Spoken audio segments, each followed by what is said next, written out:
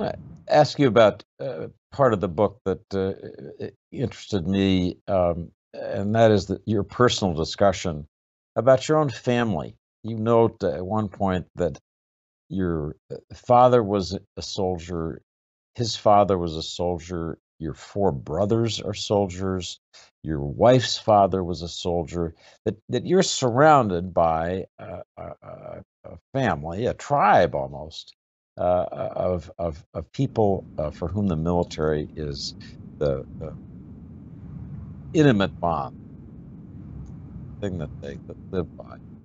I want to ask about the benefits of that and also the dangers of having this relatively small group in our society that serves it with such intensity, passed down from generation to generation. And then maybe ask Anna if she'd jump in and talk about ways in which she, as your co-author, would try to deal with this extraordinary military tradition that's part of your life.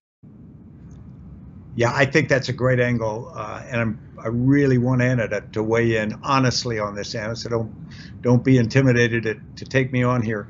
But you're right. I grew up in a military family, and even more so when I would travel around Afghanistan as a senior commander and stop at out-of-the-way bases.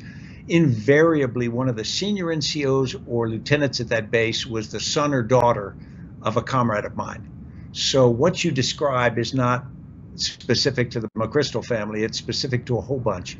And that creates an insularity that's not really good for a democratic nation. I mean, we've got a very professional military and I'm proud of them. But the reality is, I think it needs to be participated in by the entire spectrum of our society. Because if everybody thinks and looks like Stan McChrystal, you're not going to get much diversity of thought or a range of different ideas. Anna? It's an interesting question. So I have no military background personally at all. My grandparents have served in the military, but I personally do not have any at all. So when we started this project on risk, obviously General McChrystal walked in with of course, military appreciation for the subject. That really dominated a lot of his thinking historically.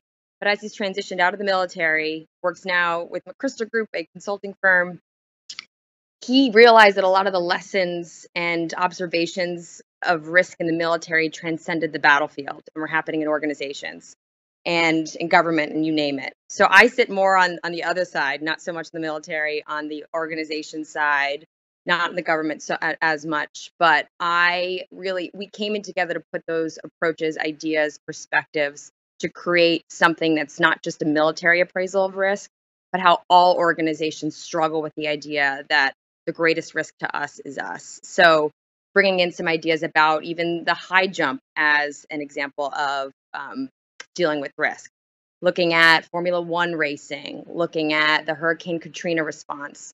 We definitely have military examples, but they are accompanied and strengthened as well with examples that are not military based. So I think that's why this was a productive partnership personally to bring those ideas together.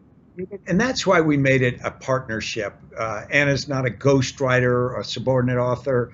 It was co-authors because I thought an old white soldier and a young lady with a very different education background, very different generational look, we're gonna create a better balance than what we get, and that's exactly what we got. And Anna can give as good as she gets. So if you get in a room and start negotiating on a chapter with her, you'll find that it was a pretty even negotiation.